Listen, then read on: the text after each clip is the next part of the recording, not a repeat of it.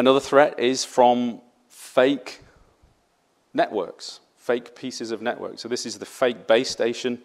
This is based on a software-defined radio. So you can't really see it in the picture. The guy's holding this in his hand. There's a battery there. Looks like he's got a fan on there, so I'm guessing this is getting pretty hot and he needs some cooling. And there's a small software-defined radio.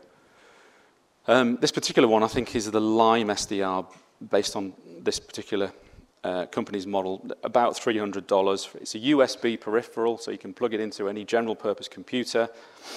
A software-defined radio is effectively an analog radio front end, so all the traditional things you would expect in a radio, receivers, amplifiers, mixers, transmitters, filters, all those functions, all those analog functions with digital control.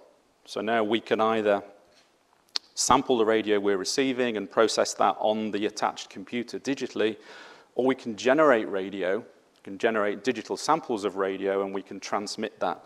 And that is, in fact, what this one is doing. This is actually pretending to be a GSM base station. So it's then fooling your phone to connecting to this instead of the real infrastructure, and then stealing whatever information it can, or diverting your call to somewhere else, or sending you perhaps malicious text messages.